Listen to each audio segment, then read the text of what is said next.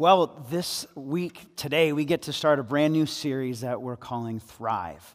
And this series is based on this book that Anna was just talking about, our small groups, called Real Faith for Real Life, Living the Six Marks of Discipleship. And we're calling it Thrive because, my friends, this is really all about the quality of our lives. And, it's so often to get twisted around what is it that brings us life? What is it that gives us peace and contentment and wholeness? And especially during a time like this where we're still so isolated from one another, we struggle not only with our mental health, but with our emotional and spiritual health.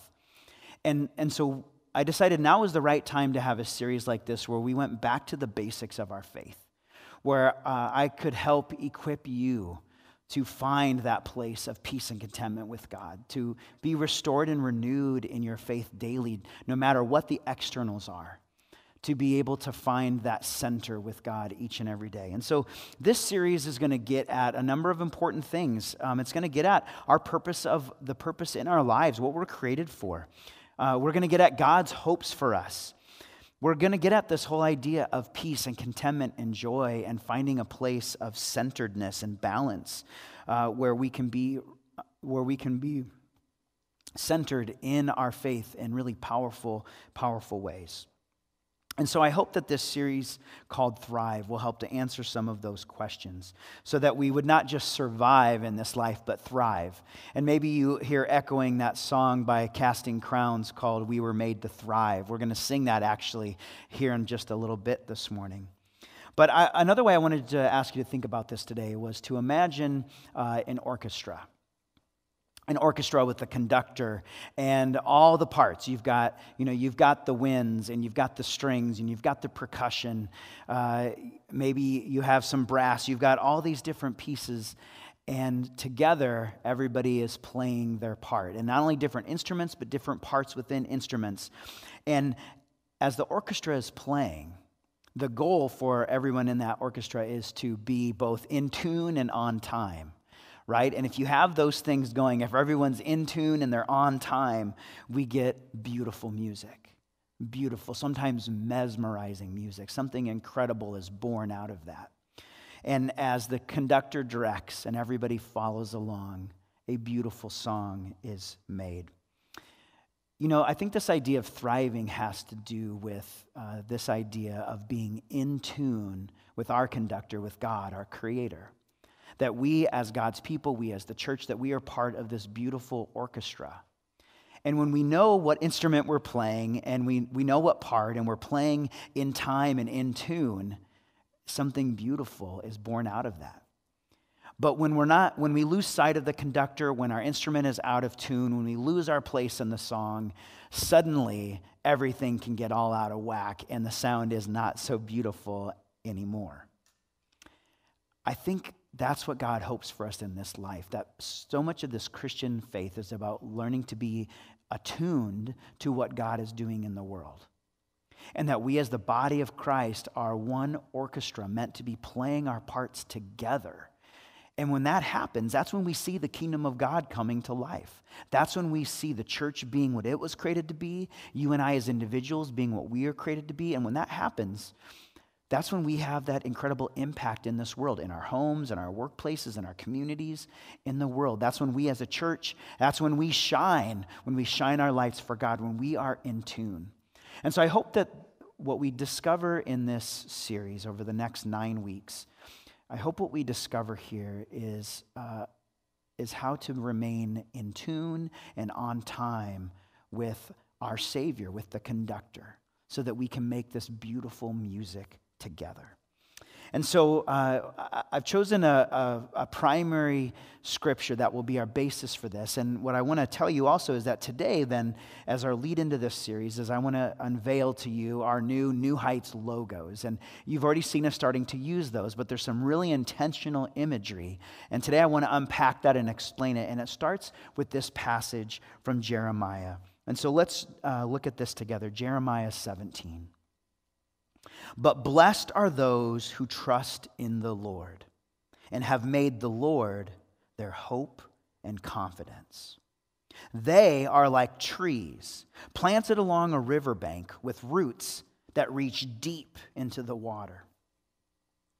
Such trees are not bothered by the heat or worried by long months of drought. Their leaves stay green, and they never stop producing fruit.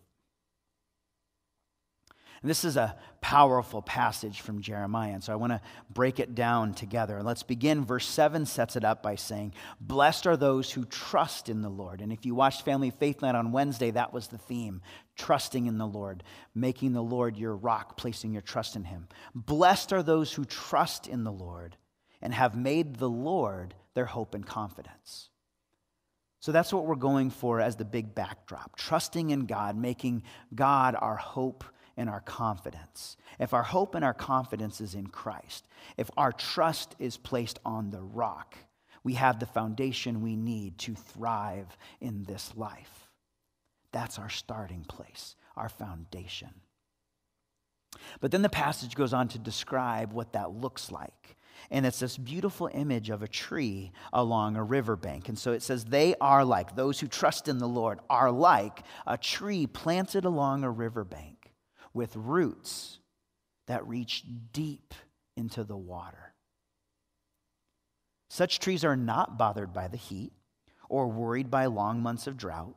Their leaves stay green and they never stop producing fruit. Now, friends, I don't know about you, but the last 6 months or so have been one long drought, haven't they? Emotionally, spiritually, in so many ways, this has felt like a drought. This has been a time of difficulty for many, if not all of us. And this passage speaks to how we can thrive even in times like this.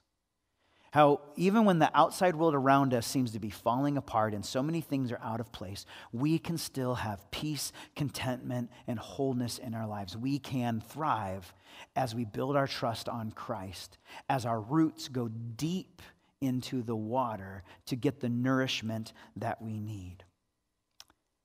And the result is leaves that stay green, branches that continue to produce fruit. There's life in this imagery. Do you see the beautiful life here? It's a beautiful picture of vitality and life. And not just life for us as individuals, but life that then is for the sake of the world, for the sake of others. So for the rest of the message today, we're going to unpack some of these pieces.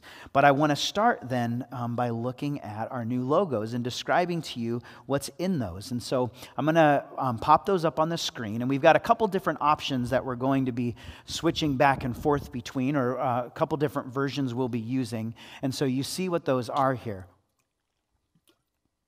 And you notice the primary images are a tree and a stream, some water. And I want you to think about our New Heights area. That would be Black Earth and Mazomanie. And what is a defining image of our whole area? Well, it's the Black Earth Creek. And so we have that water representing our larger service area. And then next to that is the tree. And of course, on our future building site, we have this iconic oak tree. This iconic tree that kind of overshadows everything. And you see this big, beautiful tree. And so between these two images here, we first of all have these identifying characteristics of who we are. It's the Black Earth Creek. It's the big tree on our future building site. Those are characteristics we can identify with of what we're about as a community. Now, you might be saying, but where's the cross? Where's the cross in the logo? I missed the cross. I've already heard that from those who I've shared this with. I said, you'd be right to notice that. But do you know that Jesus said, I am living water? He said, I am the vine and you are the branches. And so we're going to unpack this some more because these images actually very clearly call to who Jesus is and who he tells us he is and what that means for our lives. And so I want to take you through a few scripture passages now that connect the dots between these real life images of our area and who we are as a community to images of faith that are meaningful and important to us. So let's look first of all at a passage we had last week from Luke 13. The parable of the mustard seed. Then Jesus said, what is the kingdom of God like? How can I illustrate it? Well, it's like a tiny mustard seed that a man planted in a garden. It grows and becomes a tree, and the birds make nests in its branches. So there's that imagery of a tree is image Jesus says for us, an image of the kingdom of God. The kingdom of God is like a mustard seed that grows into this beautiful tree. And this tree not only provides shade, but it also provides shelter, a place of rest for birds that put their nests in it. And so the image of a tree is this image of God's kingdom coming to life. And then, of course, in John 15, Jesus tells us this. He says, I am the vine, you are the branches. Those who remain in me and I in them will produce much fruit. For apart from me, you can do nothing. And so we get this reminder from Jesus here, first of all, this organic imagery of Jesus is the vine, we are the branches. We're connected to this living organism that connects us to Christ. But as we abide in him, as we remain connected to him, we produce fruit. And of course, that fruit isn't just for us, it's for the sake of the world. Jesus says, I am the vine, you are the branches. And we are called to remain in him, abide in him. And he says, apart from me, you can do nothing. Now, friends, this idea here is going to be central to this whole series, learning to abide in Christ, remaining in him, being connected to him. The marks of discipleship are all about going deeper in our relationship with God, with Jesus, so that we are connected intimately. That's like our roots going deep into that water to get that life-giving, living water, which is what we're going to read about next. And I will say a side note here that in this passage from Jeremiah that we started with, a few verses later, we read this. It says that the Lord is the fountain of living water. Now, Jesus is going to take that idea and he's going to talk about himself very directly in the same way. But in that Jeremiah passage, a few verses later, the Lord is the living water. But now let's go to John chapter 4. Jesus, and this is where Jesus is talking with a woman at a well. And it's an interesting story that's unfolding, but I wanted to just zero in today on this part of the passage. Jesus replied, if you only knew the gift God has for you and who you are speaking to, you would ask me, and I would give you living water. But sir, you don't have a rope or a bucket, she said, and this well is very deep. Where would you get this living water? And besides, do you think you're greater than our ancestor Jacob, who gave us this well? How can you offer better water than he and his sons and his animals enjoyed? And Jesus replied, anyone who drinks this water will soon become thirsty again. But those who drink the water I give will never be thirsty again. It becomes a fresh, bubbling spring within them, giving them eternal life. Now, I don't know about you, but particularly during this continued time of COVID, some fresh bubbling spring bubbling up within me sounds pretty inviting. Living water that satisfies my soul sounds like just the kind of water that I want to be drinking. And as Jesus is talking with this woman at this well, he's not simply talking about a glass of water, a physical need. He's talking about a spiritual need, a need that we all have. And all of us find ourselves often with a thirst for more. We know there should be more to all of this. We want something deeper, more meaningful, more life-giving. We search for it in all sorts of ways, don't we? We search for ways to find life, things to satisfy that thirst within us, that hunger within us, but nothing seems to fully quench that thirst. And that's where Jesus comes to this woman. He says, listen, if you knew what I was offering, if you knew who I was and what I was offering, you would ask for this living water. It becomes a fresh, bubbling spring within them, giving them eternal life. Living water, giving us eternal life, connecting us with God in the deepest kinds of ways, satisfying the thirst within us so that we can thrive, so that we can have life. So I want to put our logos back up here one more time for you to see. My friends, this is what we're about as a faith community. We are about connecting people with Jesus in deeper, more life-giving ways.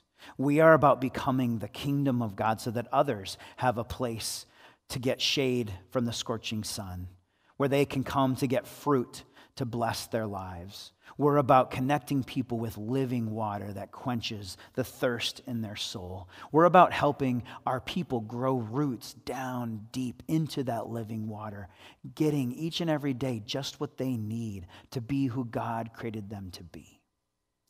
You see, this imagery is all about how you and I together are a living body of Christ. God's kingdom coming to life in our community for the sake of the world. But it starts with you and I sending these deep roots so that we can thrive, so that we can be what God intends for us to be. So how about you, my friends? Would you like to establish deeper roots? Would you like to find peace and contentment for your soul? Would you like to have everyday access to that living water that quenches your thirst and empowers you to be who God created you to be? See, this is all about how do you want to grow? And if you remember all the way back to the beginning of this pandemic, I asked you that question. I said, how does God want you to grow during this time? What does God want to do in you during this time? And I know that as these months have gone on, we find ourselves going in many directions, and all of this sometimes is overwhelming. But my friends, God has not changed. That living water is still flowing, and Jesus is still offering it to us. And he's still calling you and I to bring his kingdom to life in the world around us. So what's that longing you feel in your soul today? Those whispers from God saying, I have more for you. I have more for you. Well, I invite you these next 8 weeks to follow, to dive in deep with us with real faith for real life, living the marks of discipleship. We're going to empower you. We're going to give you tools to build those roots down deep to get that living water that Jesus is offering. So I've got my final slide this morning that just says, how will you grow? How will you grow? That's what the theme here is all about. How will you grow? Let's pray. Oh, gracious God. Oh, Lord, you are mighty. You are awesome. You are powerful. And we hear your invitation today to come to receive living water. And you know how thirsty we are. You know how parched our souls have become. And you know, Lord, how we have found ourselves reaching out, sometimes lashing out in all sorts of different directions, trying to grab onto something. And yet there you are, our rock, inviting us to come and build our lives on you. So may we place our hope and confidence in you, Lord. May we place our trust in you.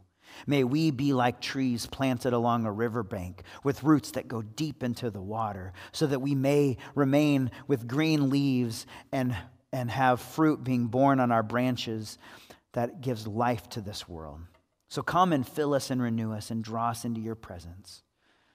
May we come to know you more deeply. May we honor you with our lives. We pray these things in Jesus' name. Amen.